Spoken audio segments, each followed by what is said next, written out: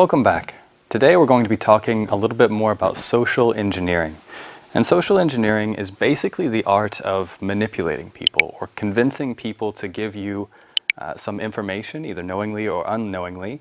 That way they can use that information to either impersonate you or get more access to certain areas or certain information that they shouldn't have access to.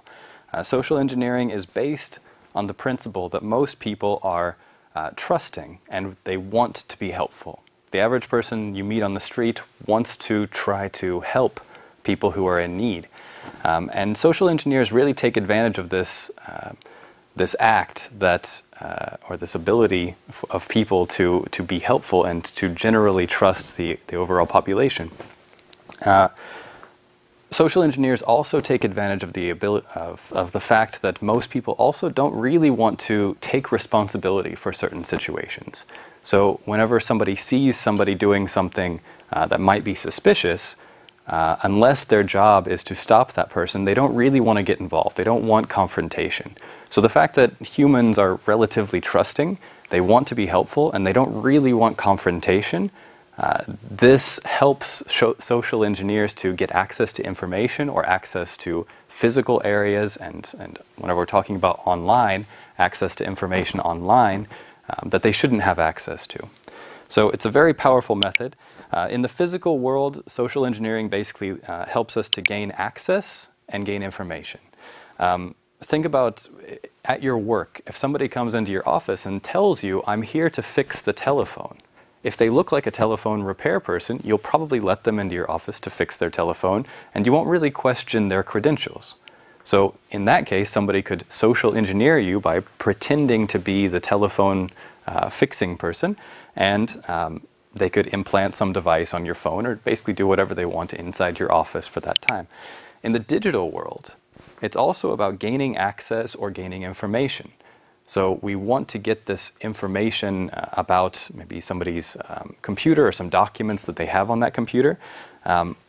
Instead of just physically walking up to their computer, we might just send an email that says, "Click here to reset your password."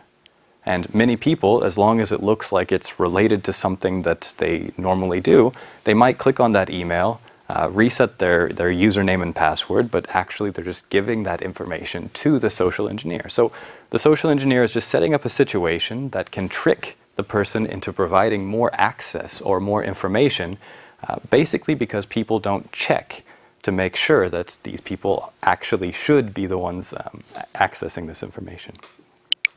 So social engineering is one of the most effective ways to steal confidential data because it targets the biggest weakness, which is normally the human element.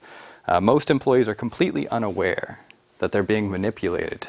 So social engineers go into companies and they can get access to many different areas inside the company. They can get access to a lot of different information, and the people that are helping them don't know that this person isn't allowed to be in the area because the person has successfully socially engineered them.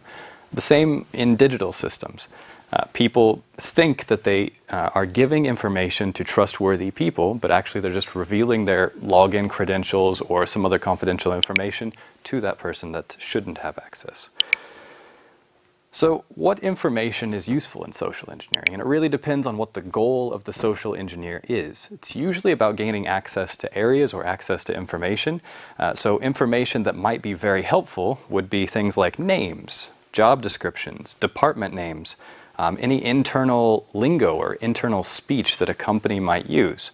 If a social engineer can get access to that information, they might be able to convince someone, either over the telephone or in person, that they actually belong inside the company and they've been there a while and they should get access to certain pieces of information inside that company.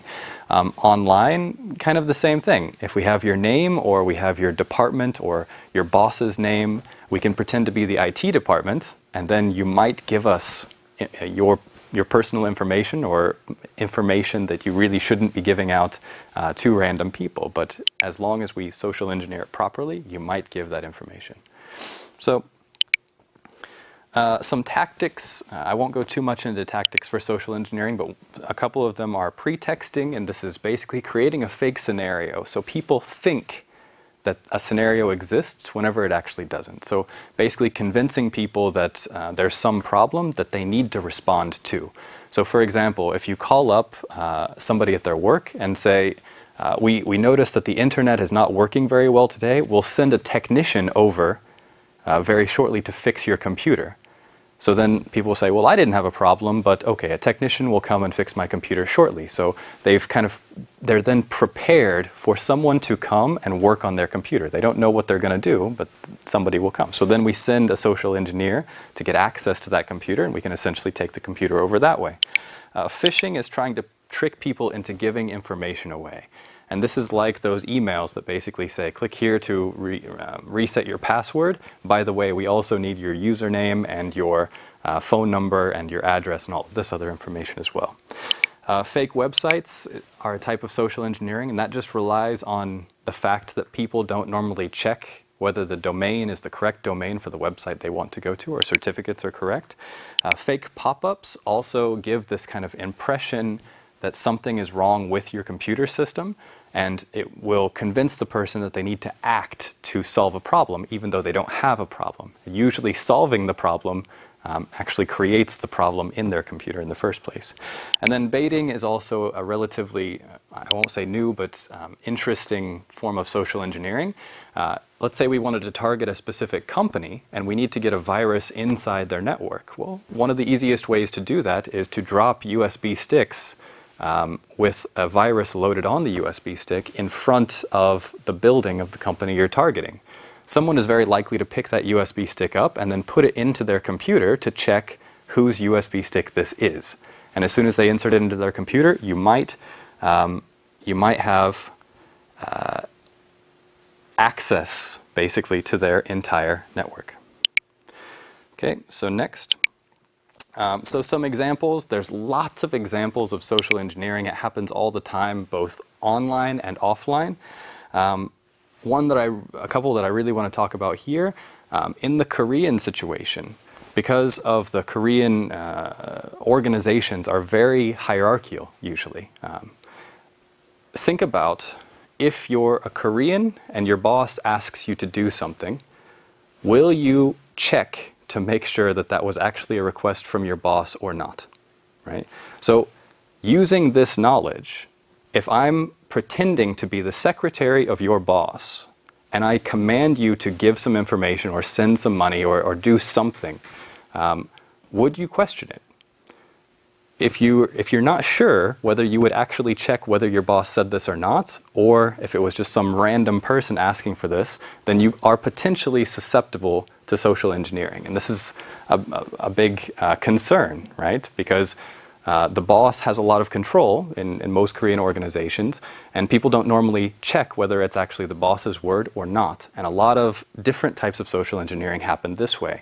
There was a case in China where a Chinese businessman, his computer and his secretary's computer had been hacked. It had a virus for a very long time. And whenever he went on a trip to Japan, specifically to buy art in Japan, the secretary received an email from the CEO saying, send $1 million to this account in Japan, I'm going to buy some art. So the secretary just said, okay, this is from the CEO who's currently in Japan. It looks like a legitimate request. So the secretary sent the money to this account in Japan. And it turned out that actually the computer had been hacked and hackers were watching this and they were waiting until a certain situation happened where they could pretend to be the CEO because the secretary does not want to question her boss, whether he actually asked that or not. She just sent the money directly and basically the hackers got the money that way. The money was sent and they lost it. So social engineering is a very powerful tool because it relies on social society, right? So it all comes down to not verifying who the request is from, not checking, not auditing, essentially. Make sure you're always checking who is making requests and what information they're asking for. So there's lots of different ways to protect yourself, but basically verifying the identity of people and information sources is the most critical part. It is worth, especially if money is involved, it is worth asking whether the boss did ask for the money to be sent. It is worth checking whether the website domain name is correct. And if you can do those things, then it will make social engineering at least a little bit more difficult. So that was kind of my quick rundown of social engineering. It is a very interesting technique that's used offline and online, and it is very powerful. And most attacks we see now rely on some type of social engineering, at least to get into the network. For example, sending somebody an email with a virus attached to it, they're relying on somebody to download that attachment, open the attachment up, and install the virus on their computer. Once that happens, then everything else is a technical attack. But it was social engineering that got us into the network in the first place. So that's it for today. Thank you very much.